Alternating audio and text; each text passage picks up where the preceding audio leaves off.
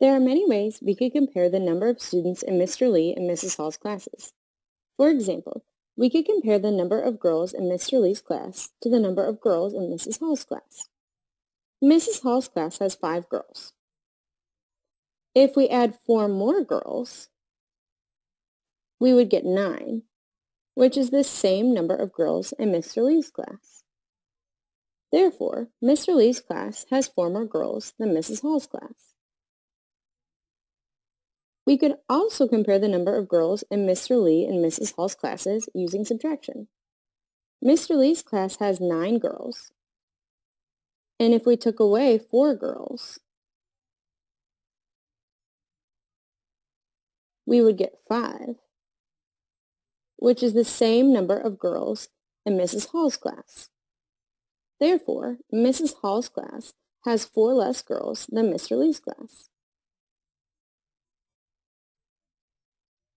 A third way we can compare the students in these classes is by comparing the number of boys and girls in Mr. Lee's classes. Mr. Lee's class has 6 boys, and if we added 3 more students, we would get 9, which is the same number of girls in Mr. Lee's class. Therefore, Mr. Lee's class has 3 more girls than boys.